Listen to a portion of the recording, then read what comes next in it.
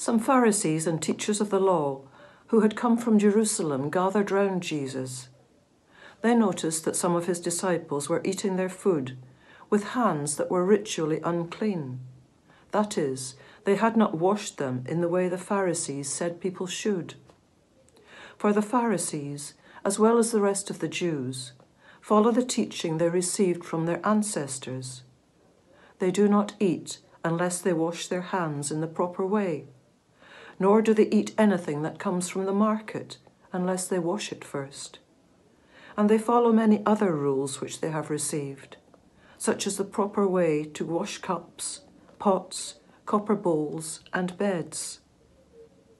So the Pharisees and the teachers of the law asked Jesus, "Why is it that your disciples do not follow the teaching handed down by our ancestors, but instead eat with ritually unclean hands?"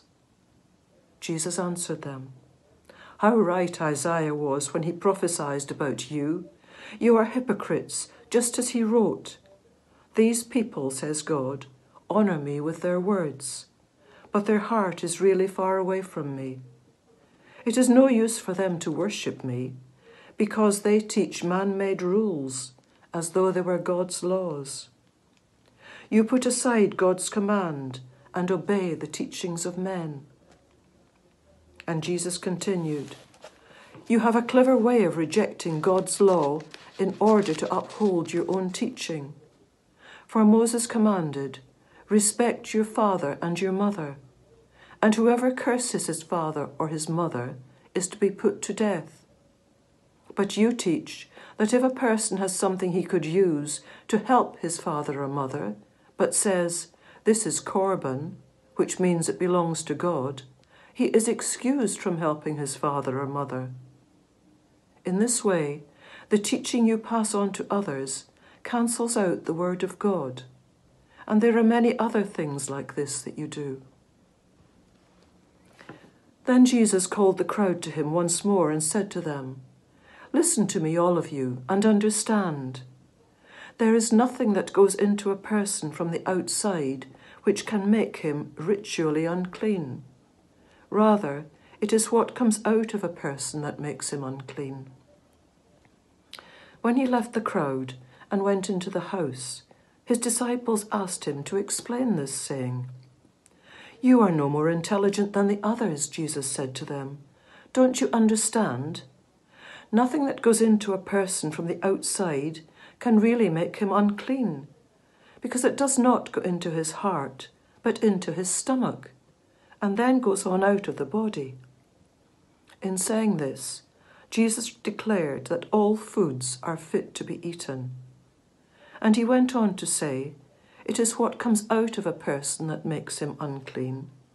For from the inside, from a person's heart, comes the evil ideas which lead him to do immoral things, to rob, to kill, to commit adultery, to be greedy, and to do all sorts of evil things, deceit, indecency, jealousy, slander, pride, and folly. All these evil things come from inside a person and make him unclean." Then Jesus left and went away to the territory near the city of Tyre. He went into a house and did not want anyone to know where he was, but he could not stay hidden. A woman, whose daughter had an evil spirit in her, heard about Jesus and came to him, and at once fell at his feet. The woman was a Gentile from the region of Phoenicia in Syria. She begged Jesus to drive the demon out of her daughter. But Jesus answered, "Let us first feed the children.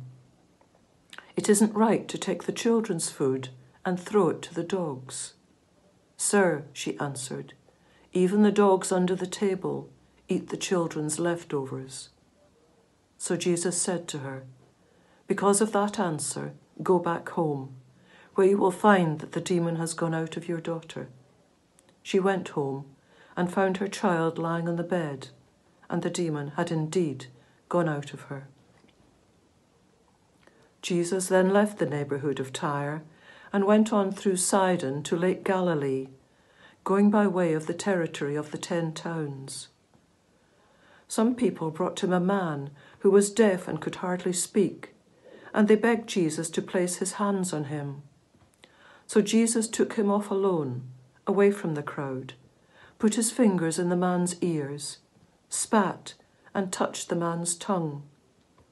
Then Jesus looked up to heaven, gave a deep groan, and said to the man, "Ephphatha," which means open up.